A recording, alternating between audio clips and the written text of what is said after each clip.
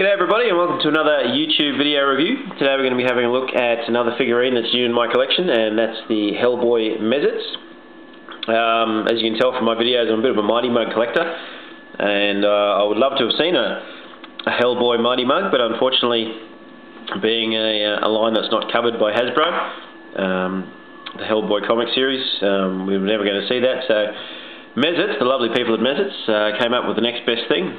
And so when I saw him, I had to get him for the collection. So we'll start off with his box, as you can see there, sort of the comic style rather than the movie version.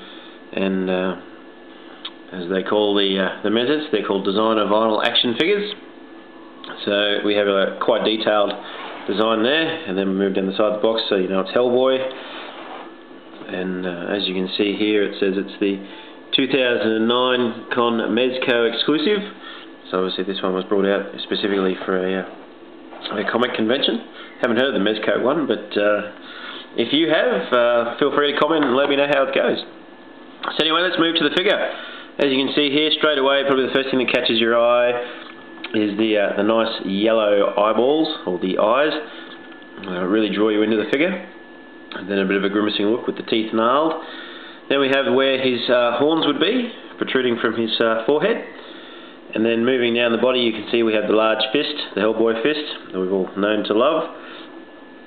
We then move around. We also come with an accessory, which is his gun. And then spinning him around, you can tell from we have his tail. Now the tail you can move and put into different positions. So there's a little bit of articulation there.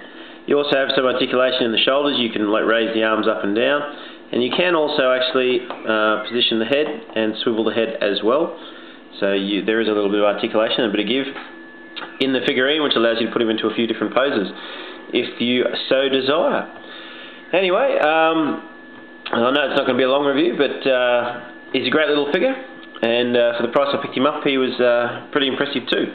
So if you're looking for a Hellboy figurine or a figure to add to your collection that's a little bit out of the normal stock standard figurine designs, I really recommend having a look at these Hellboy Mez-itz.